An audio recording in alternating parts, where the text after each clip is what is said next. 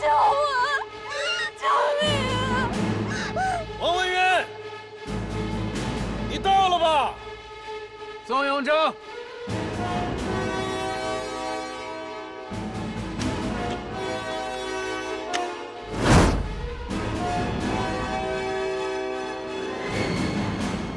我知道你在窗子后面，用枪指着我的脑袋。要杀我就开枪吧，但你终究是个军人，别再滥杀无辜。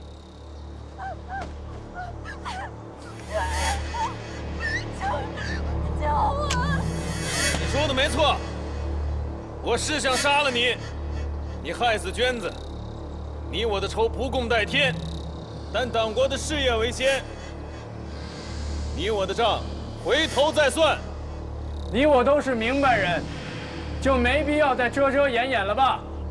说吧，你的目的。让2辆车上的人全部下车。简直是欺人太甚！队长，他现在已经在他们的包围圈里，不行就强攻吧。 答应他的条件，让卡车上的人全部下来。是。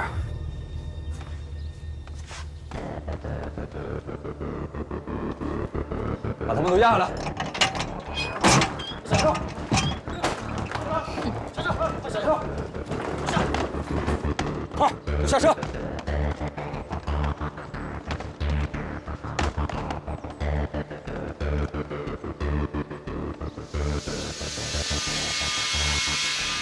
就用那个女的换我手里这个。我要是不答应呢？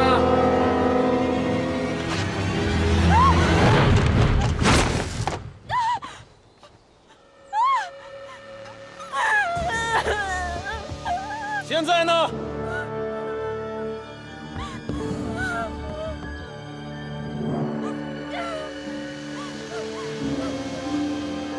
老翟。 出来！走。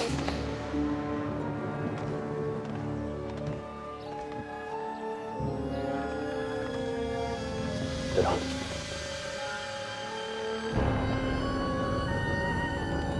梅苏小姐，我跟宋永征一样，都迫切的想知道你身上的那个秘密。秘密？王队长。 你想多了吧？我是个女人，而宋永征是个正常男人。我们朝夕相处了那么久，怎会日久生情？你说对吗？我只是想提醒你，一旦他得知了这个秘密以后，你对他来说就毫无意义了。我和他之间的事情，就不劳您操心了。 宋永征，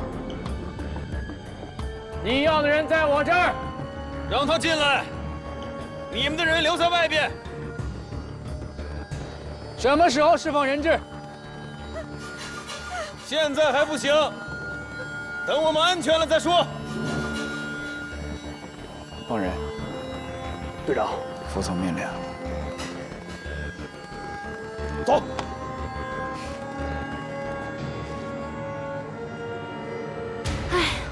就这么让我走了，我还真有点舍不得你们。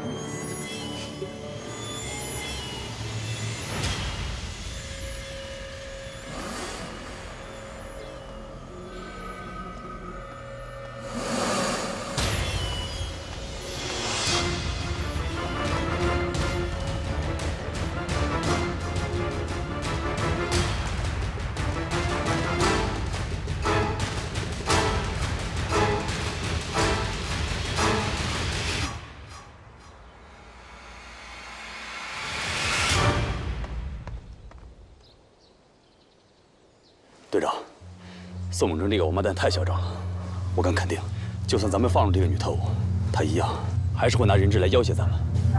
老翟，把特务全部带走，通知狙击手那边，注意我手势。是。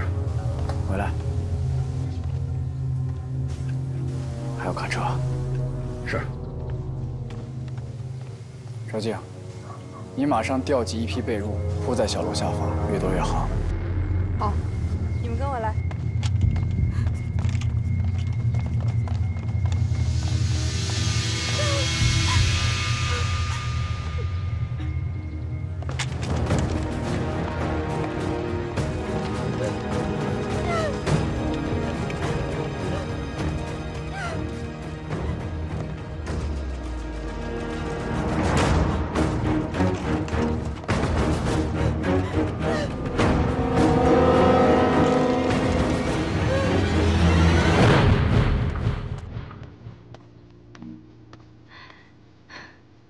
永贞，怎么样啊？在共产党那儿待了这么久，感觉如何呀？什么感觉？你什么都没说吗？宋永贞，你什么意思？没什么意思，我就是随便问问。随便问问。我用不着你在这质疑我对党国的忠心。我蒋胜男虽是一介女流，但也早已抱定赴死决心。那就好。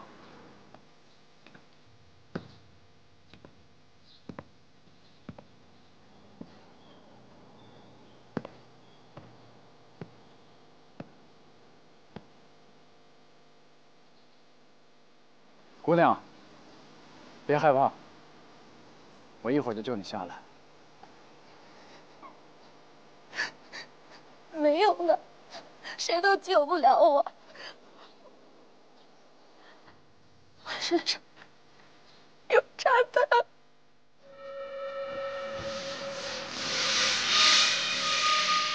没错，他身上是有炸弹。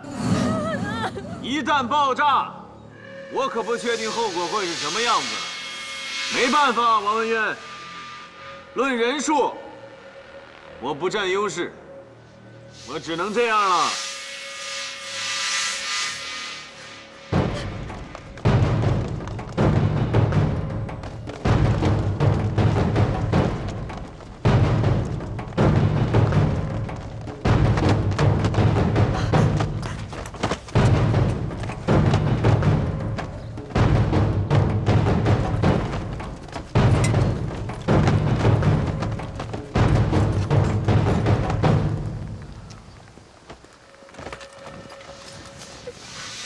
宋永贞在他身上绑了炸弹。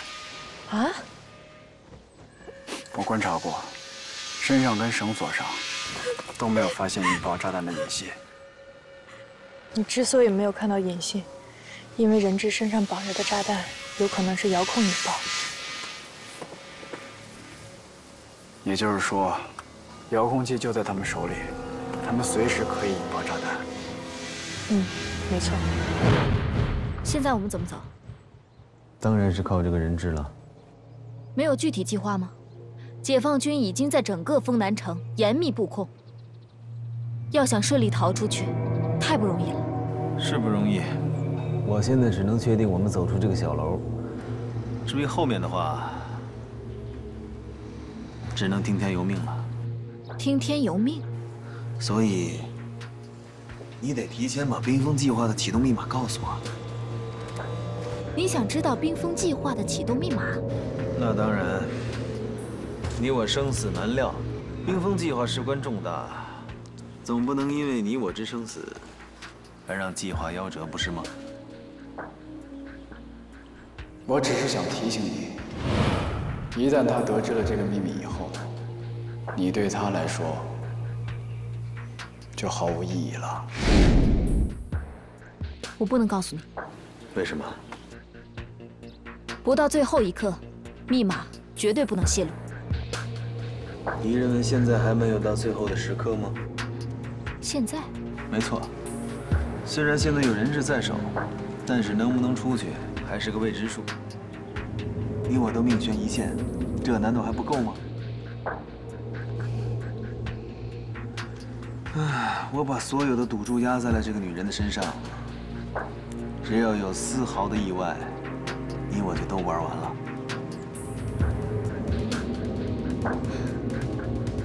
好，我告诉你们了。老高，副队长，把油箱里面的油都放出来，调整刹车和油门。明白。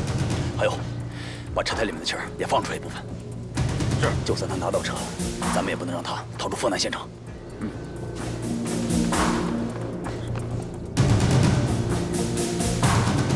队长，车那边都安排好了。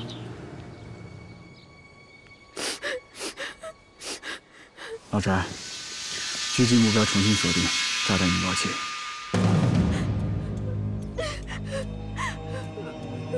是啊，见机行事。记住了吗？记住了。那现在可以走了。是时候了。你在担心？我没有担心。只要人质在我们手里。 他就一定得让步，只可惜，可惜什么？为了确保我们能够顺利走出，人质只能死。准备好了吗？准备好了。重新锁定目标，目标是遥控引爆器。没有确定目标之前，谁也不许开枪。是。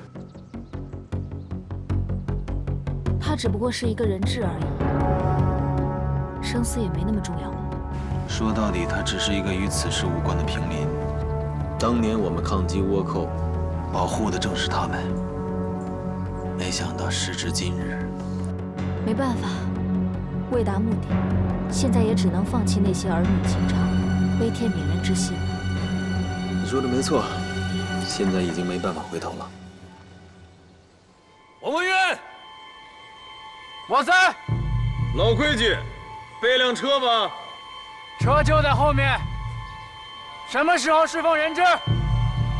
我说过，确保我们安全之后，人质自然会放。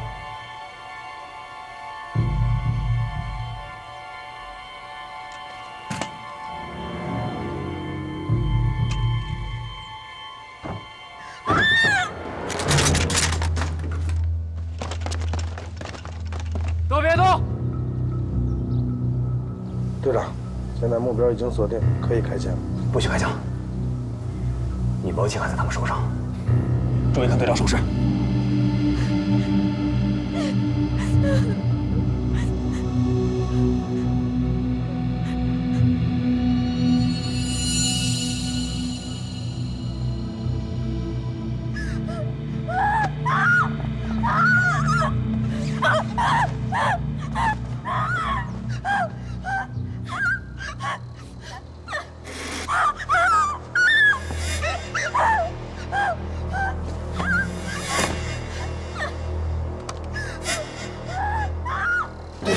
现在可是最佳时机。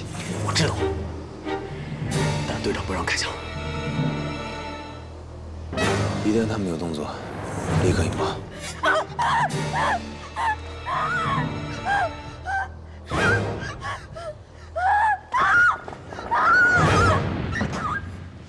文渊，现在还不是时候，那个女特务还在房间里。那我们要等到什么时候？只要我们有足够的耐心。 就一定有机会。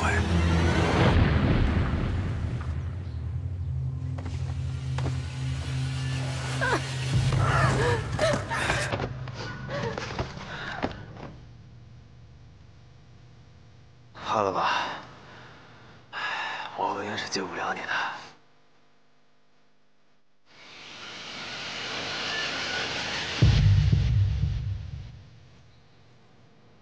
文渊。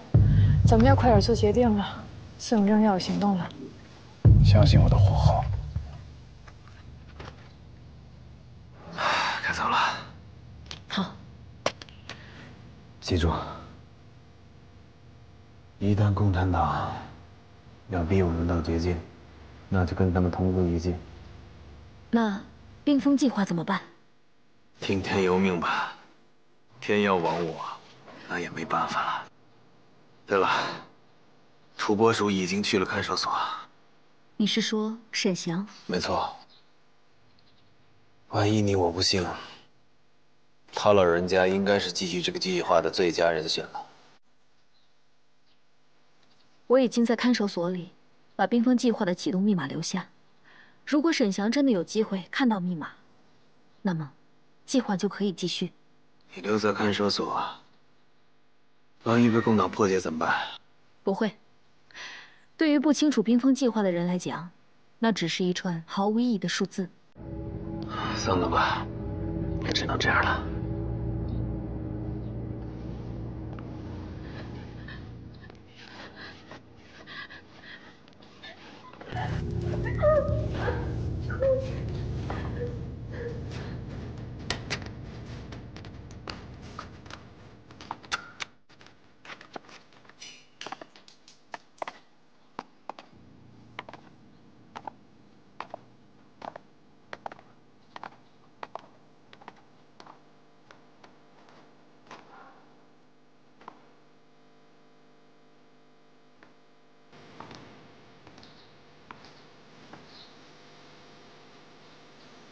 一旦他命中，时间一点长难。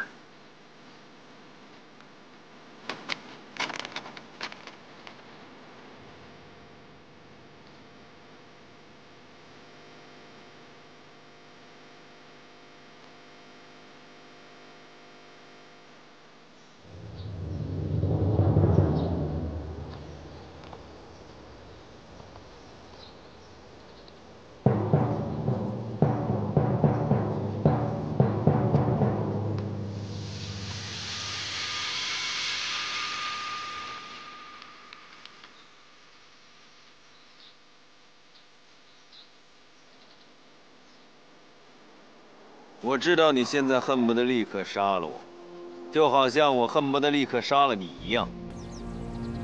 可是你不敢。你错了，我见你的第一个念头不是想杀了你，而是感到悲哀。要不是因为你娟子就不会死，你现在跟我谈这个？娟子的死与别人无关，你认为行吗？永征。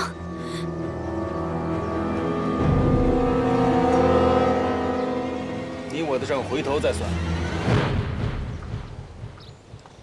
现在把车开过来。车就在那儿。别跟我耍花样，我要一辆吉普车。把车开过来。是。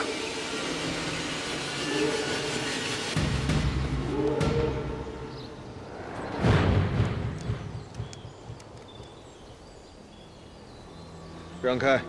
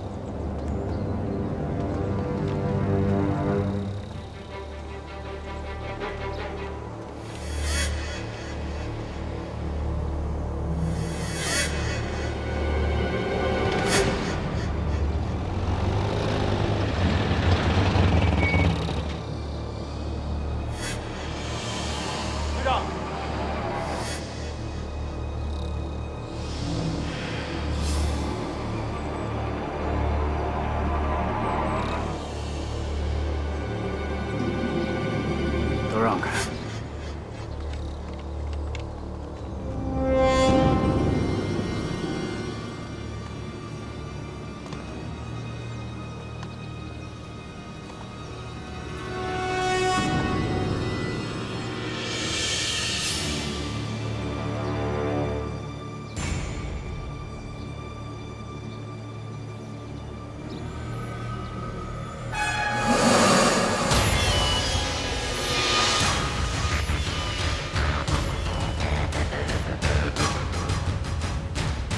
请吧，有劳了。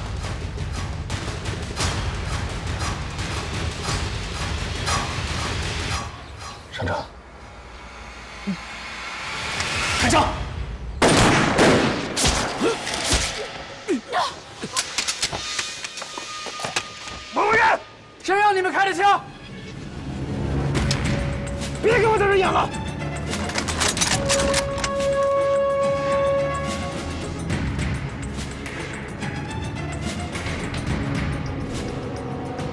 宋永正，他就是个手无寸铁的学生，放了他。还在这儿耽误时间。你现在必须让我走。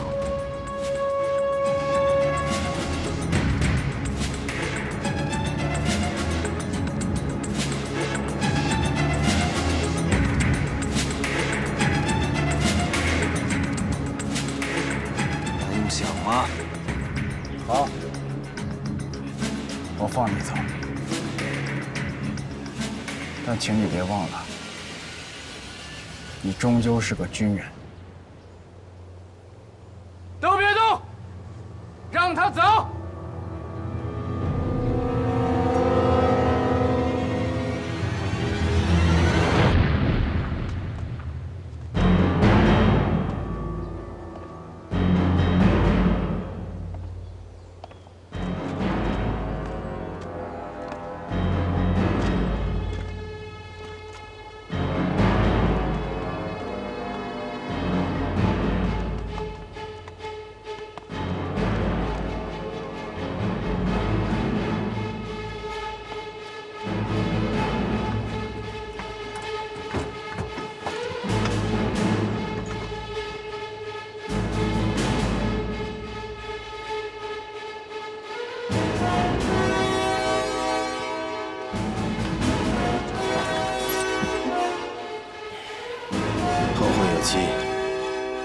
我等你回来。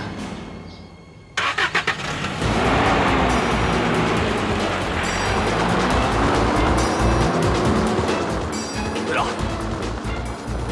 老翟，到！秘密跟踪宋有正，千万不要暴露自己，一定保证人质安全。是。陈峰，到！通知全城各个小队警戒点，全体待命，没有我的命令，谁都不许轻举妄动。是，跟我来。文渊。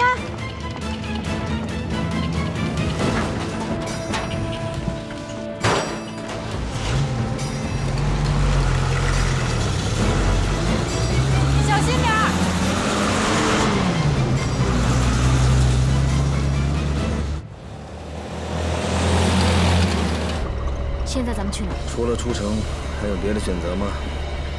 那怎么看你还在城里转？你以为王文渊会就这么让咱们走了？先把后边的尾巴甩掉再说吧。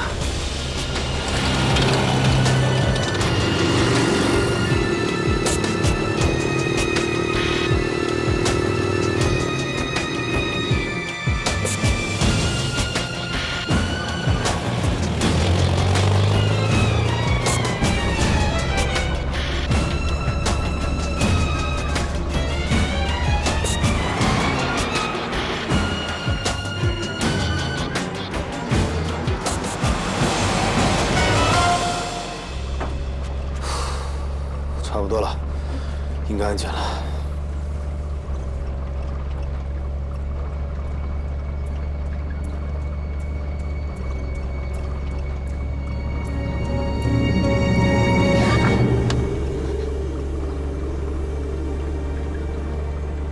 他现在已经没有价值了，留着只是累赘。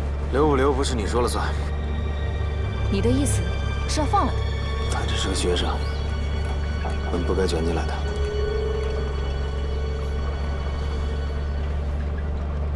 那要是万一因为他走漏了行踪呢？行踪？你知道下一步要去哪儿吗？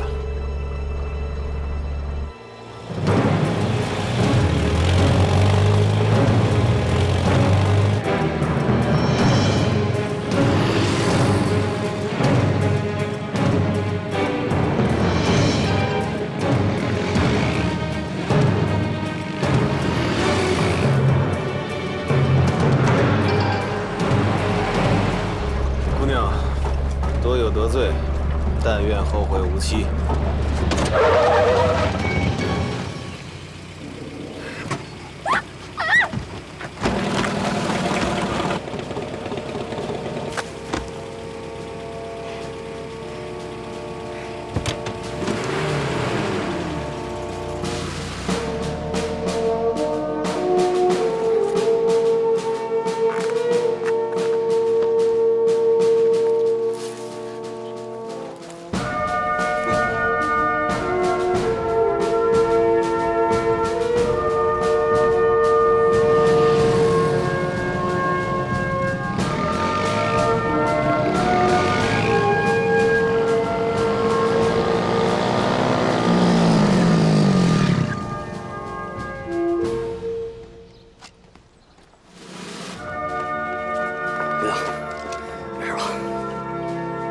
上劲儿。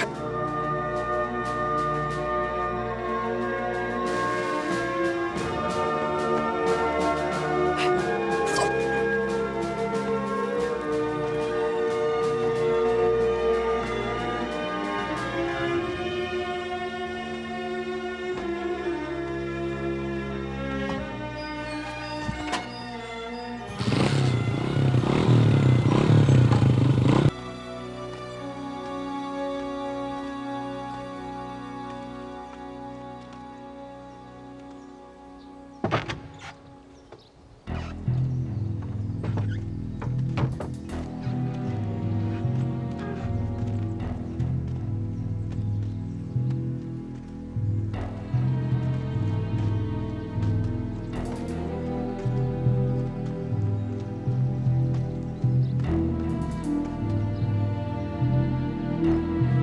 猜的没错。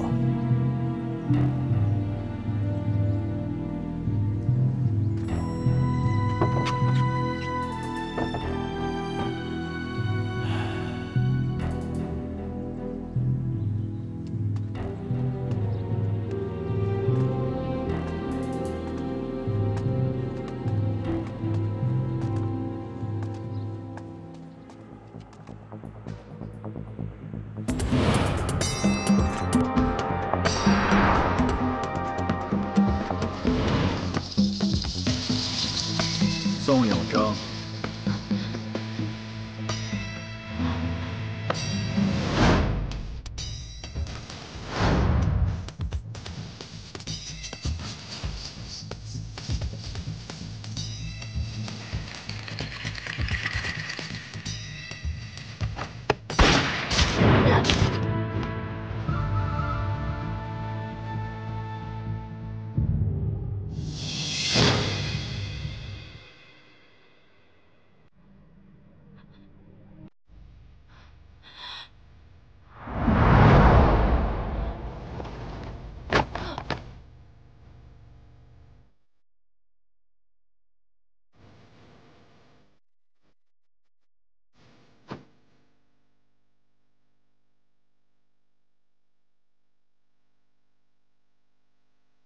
我等你很久了，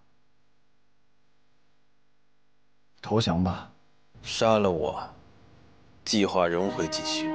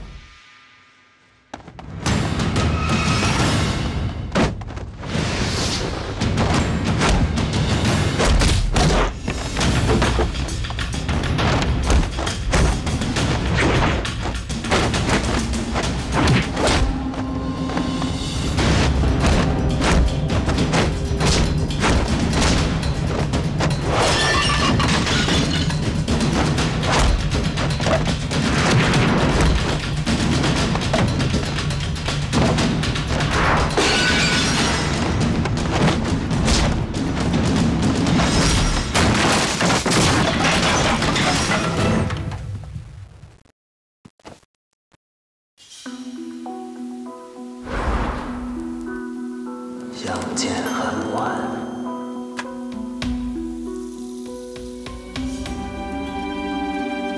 算了，你这个兄弟我交定了。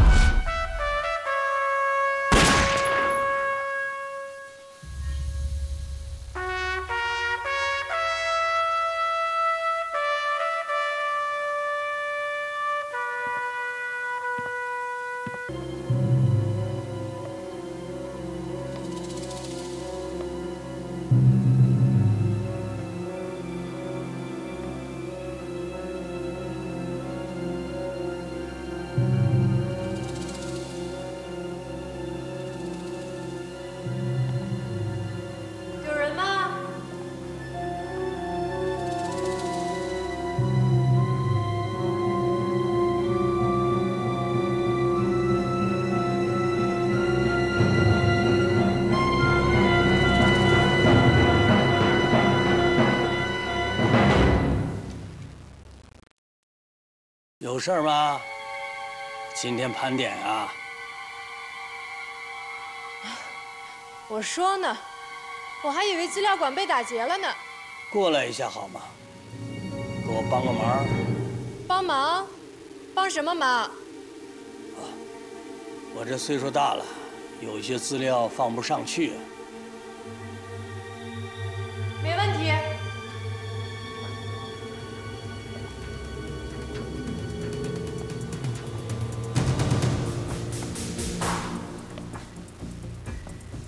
你在哪儿呢？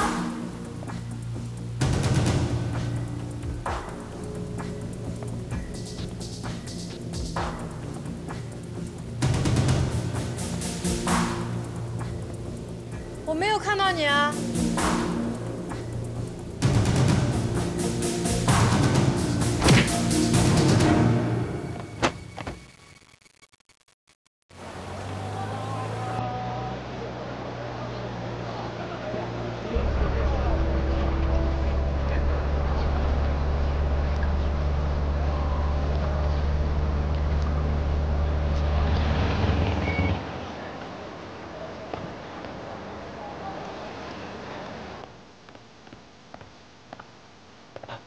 您好，解放军同志，您要点什么？我随便看看。好嘞。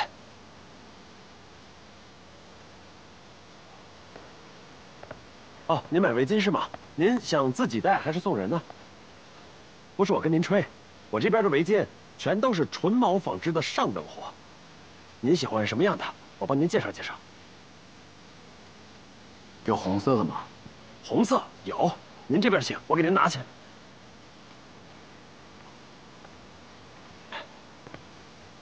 您看这条怎么样？纯手工纺织，品相细腻，价格绝对优惠。您看这怎么样？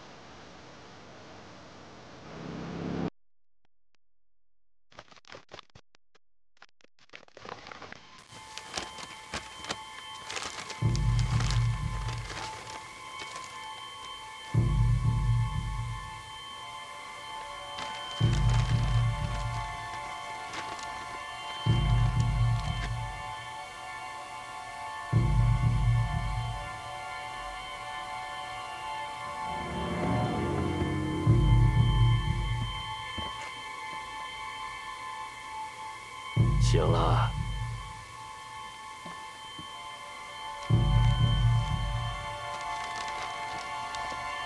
知道这个图的主人是谁吗？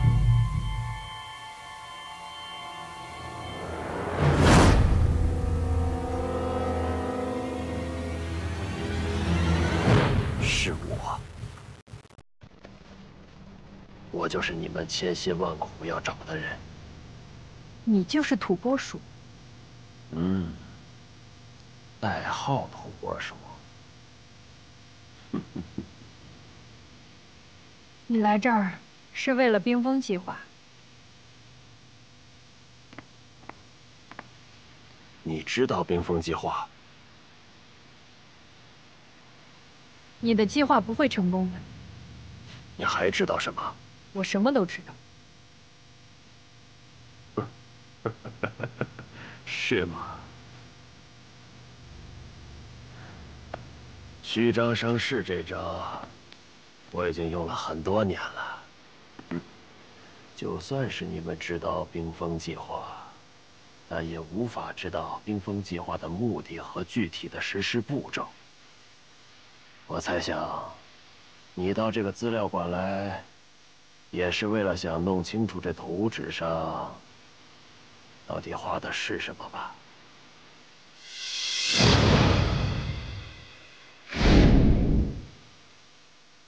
丰南火电厂。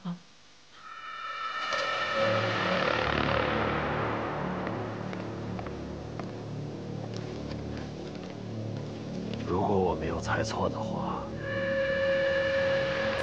你是看了这个才知道的吧？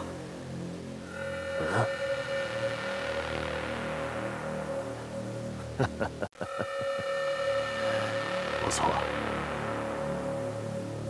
冰封计划的目标就是丰南火电厂。姑娘，看来知道这个计划的人只有你一个人。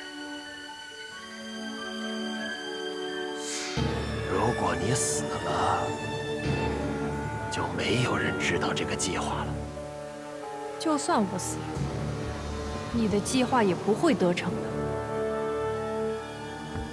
那就试试看吧。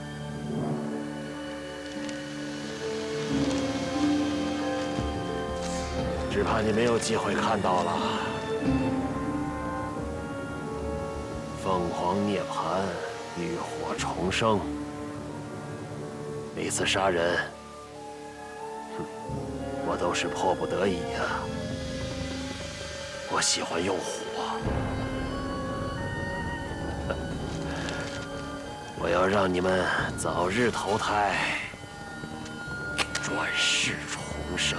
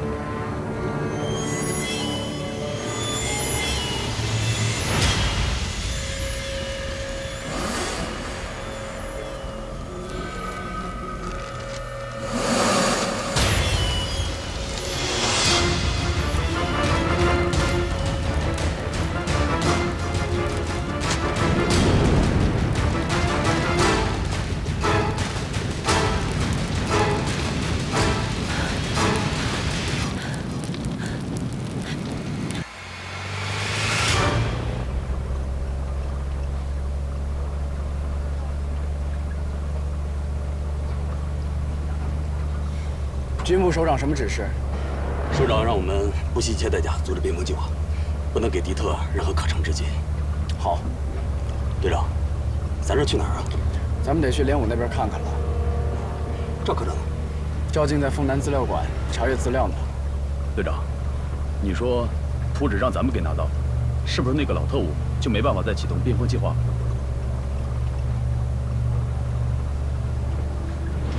杀了我，计划仍会继续。或许这张图纸和那几个数字就是引爆冰封计划的关键。坏了！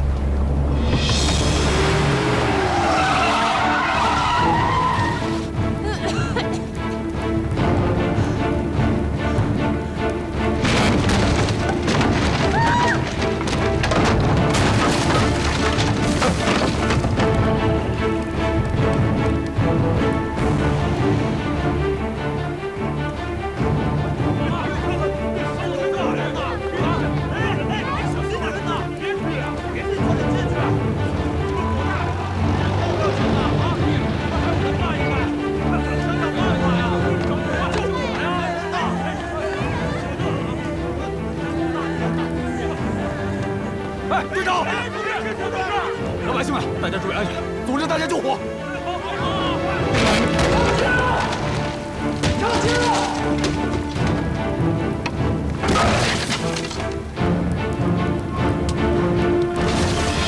上去！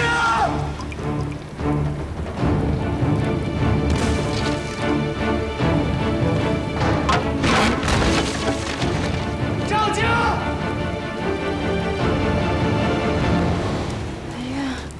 上去！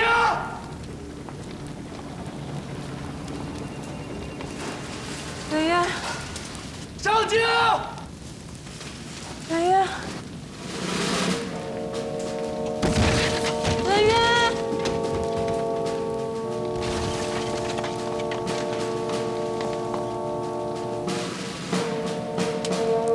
小静！来呀！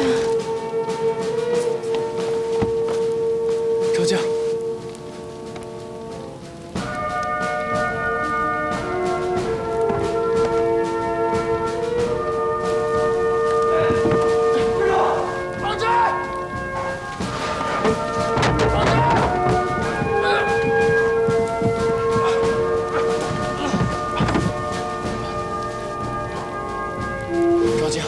坚持住啊！咱们走。走！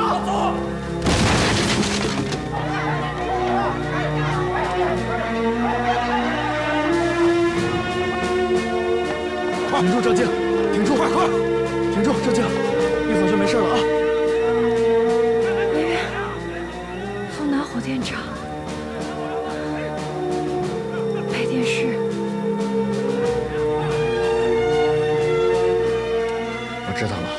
先送你去医院啊。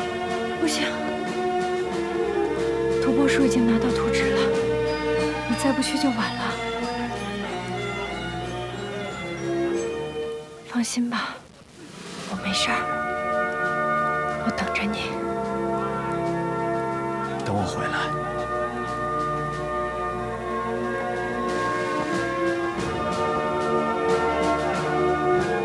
老柴，给我着急去医院，快！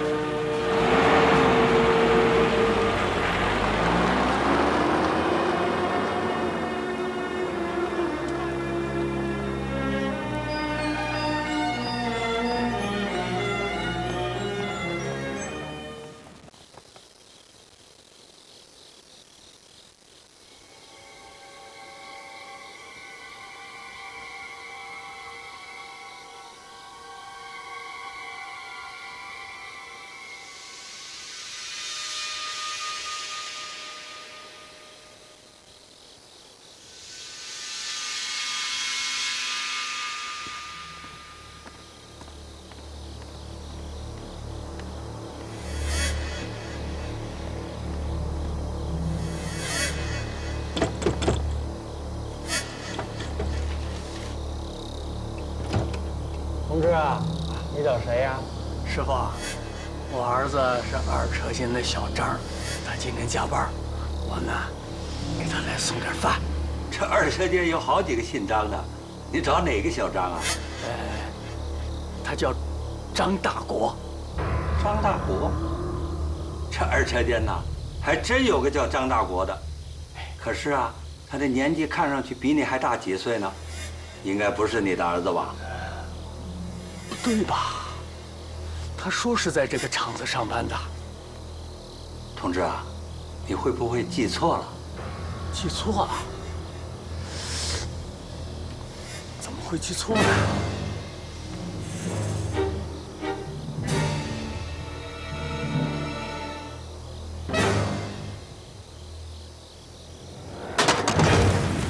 你没事吧？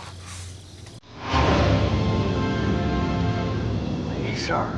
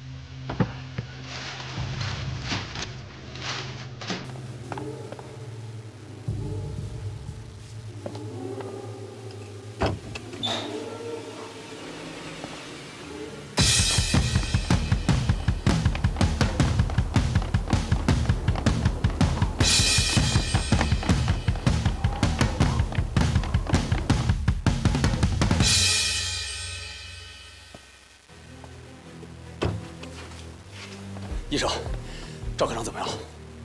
已经脱离危险了。太好了，帮我照顾好他。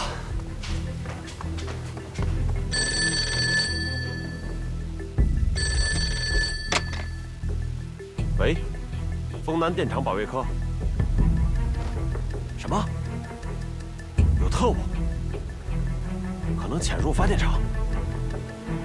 好，我马上去查。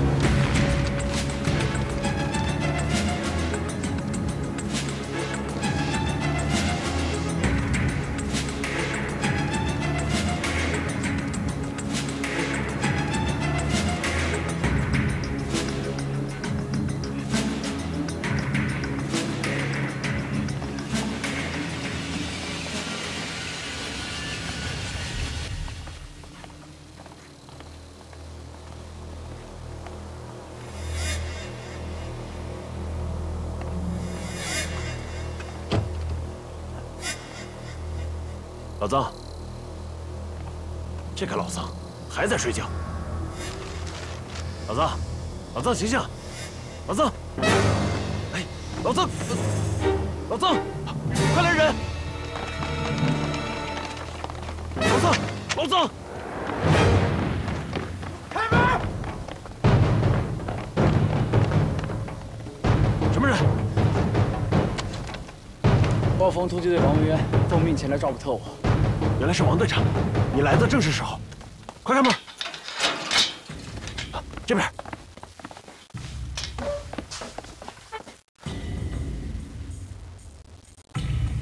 半个小时前，我还跟他喝了杯茶。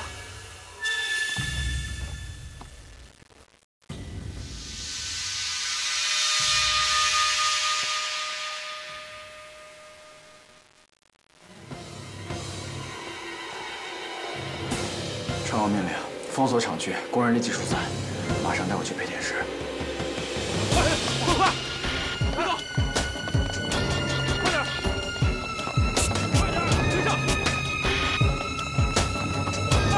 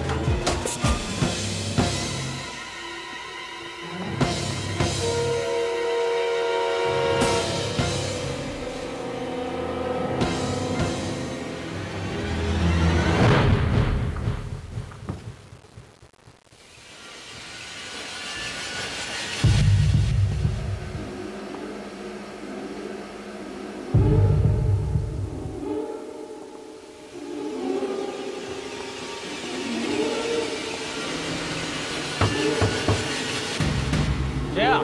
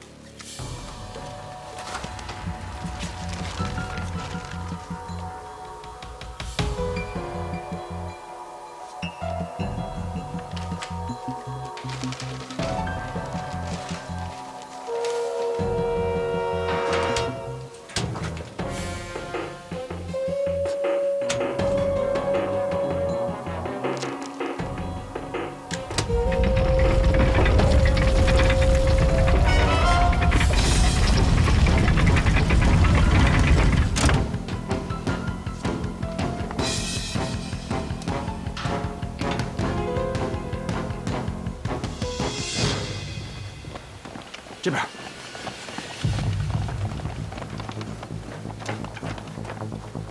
队长，就是这儿。请进。是。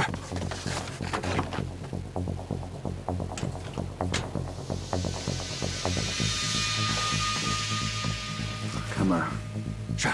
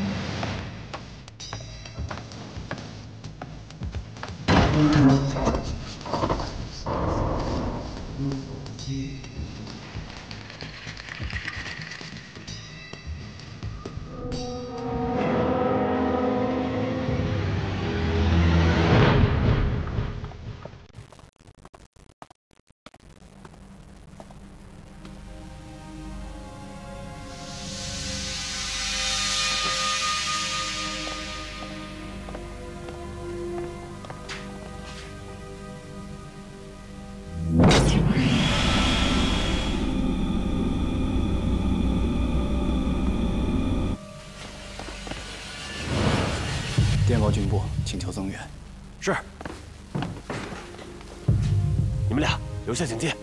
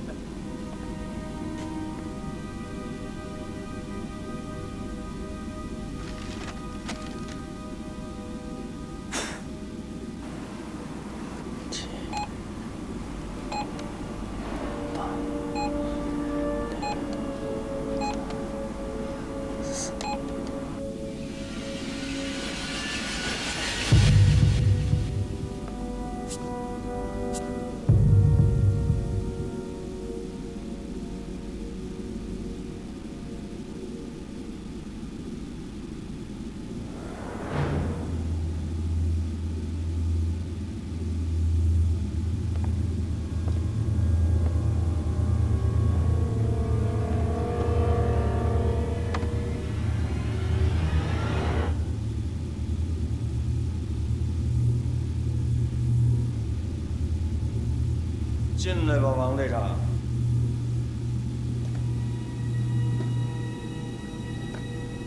谁想我在这儿候你多时了，还真是辛苦你了。怎么就你一个人？不可以吗？如此淡定，哪来的自信呢？你还真是啰嗦啊！可以不啰嗦，只要我按下这个按钮。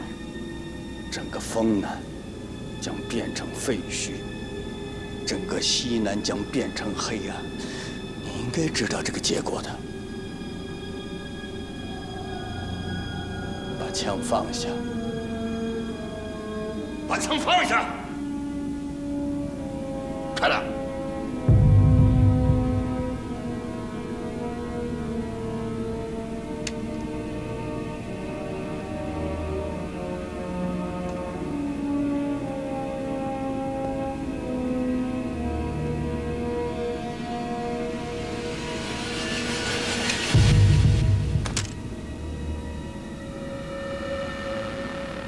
树爷，你不觉得这是个愚蠢的计划吗？计划愚蠢不愚蠢根本不重要，重要的是你到这里来当陪葬品。阎王爷可不敢见我，你要想见他，我可以送你一程。真是诙谐机智加幽默，难怪宋永贞能死在你的手里。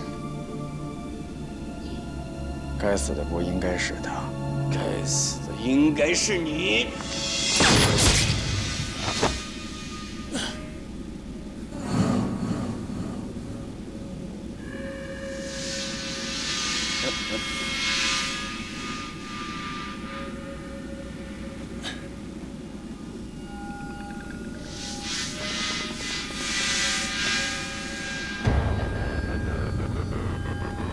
这么有魄力。 这么有骨气，只可惜天妒英才，王队长，对不起了。树爷，让你费心了。